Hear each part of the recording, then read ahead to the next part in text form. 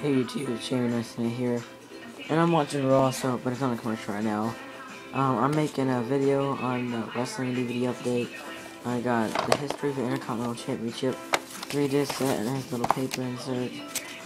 I wanted this because I have this, and I wanted to get the World Heavyweight title now. I got this at Half Price Books with a 50% off coupon. I got it for $3.50. The only thing wrong with it is it broke right there. But, yeah, that's okay. It doesn't really bother me. And then, my cousin gave me Backlash Part 1. There's just bootleg thing. But,